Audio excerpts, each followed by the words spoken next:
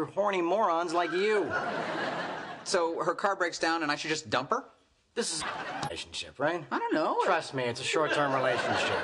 I mean, Candy's not the brightest bulb in the chandelier, but even she's gonna wake up one day and wonder what she's doing shacked up with a penniless putz who's twice her age. Candy's not like that. Just wait. Let me ask you, Senator Strub, she'll be boinking the cardiologist before you can scrawl what happened on your notepad.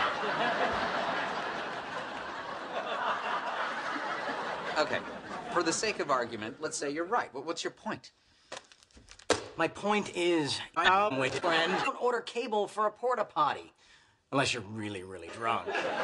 And you don't take on the bills of a girl that's got the attention span of a monkey chewing on a fly swatter. Okay, I appreciate your... How shall I describe it? Sure. All I'm doing here for doing stuff minors, she'll be thinking the house before scroll happen. And you don't take on the girl got the attention span. all I'm... I have this flat. Say. It's like this. You ever see a kid at school who doesn't like his lunch, but he won't let you have it either? Oh, yeah, Russell Beasley. He'll spit on his apple cobbler before he'll let anybody else eat it. Well, this is pretty much the same deal, except your mom is Russell Beasley, and your dad is the spit-covered cobbler. I don't understand. Even though your mom doesn't want your dad, she doesn't want Candy to eat him either.